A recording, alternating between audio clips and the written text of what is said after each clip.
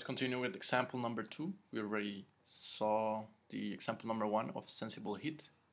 If you missed it, go check it out. And if you're following through, we're going to be speaking about the same amount of copper, 5.43 kilograms. We don't know Cp, but we do have the Cv data. This is specific heat capacity, how much heat that substance can, let's say, store until it changes 1 Celsius. And we're talking about a open system, so probably we're going to be using this Cp once again. But now they tell me the initial temperature. They are giving me this initial temperature, and you don't know the final temperature, and you don't know the change in temperature. But you know that we could check out this with my magic formula here, mCp/dt. Okay, so they're telling me that the sun radiates or gives energy, and we're going to suppose that this 100% is going to be absorbed in the form of heat. Of course, that's not the case, but we're going to suppose that. And they give us this amount of power, which is 7,823 joules per hour. And they told us that this copper wire or copper tube, whatever the shape is, was 3 hours in the sun. So this might sound tricky. You might say it's either a continuous process or is it a batch process. We don't actually care. We're going to calculate the amount of heat in those 3 hours. So our base is going to be 3 hours. And from my equation, mCp/dt, I'm going to use Cp because it's an open system.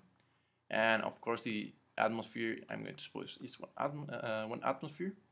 And we need to solve for the change in temperature. So let me send this dividing, which is here. Heat divided by mCp.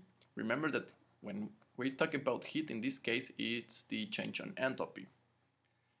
And what else do we have here? Well, we need one small detail, guys.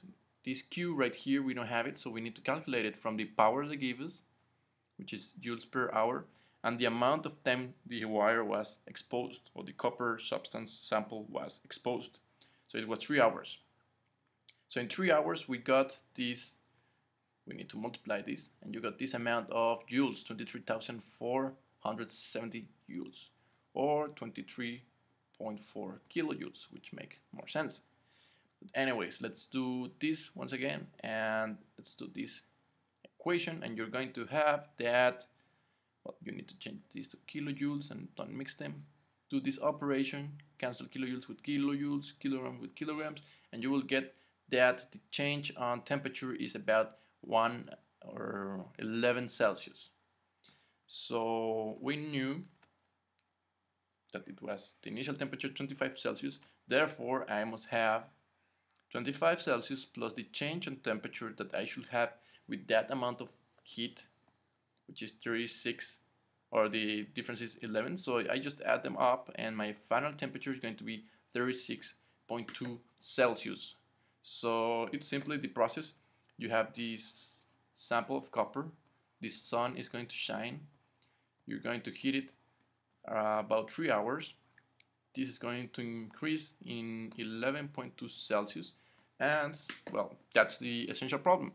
Know the final temperature, which is 36.2.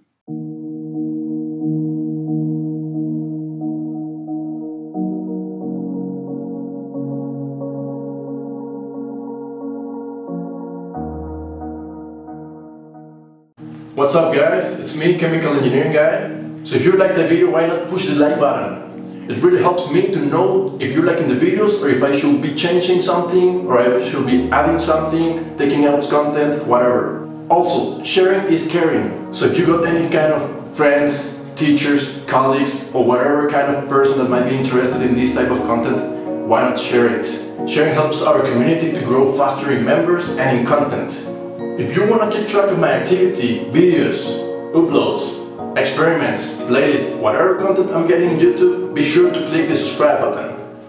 Subscribing to the channel is totally free, guys. My dream is to create an online academy of chemical engineering, where everyone can access it in the world. Imagine a place in which the student, the teacher, and the engineer get the best of each other.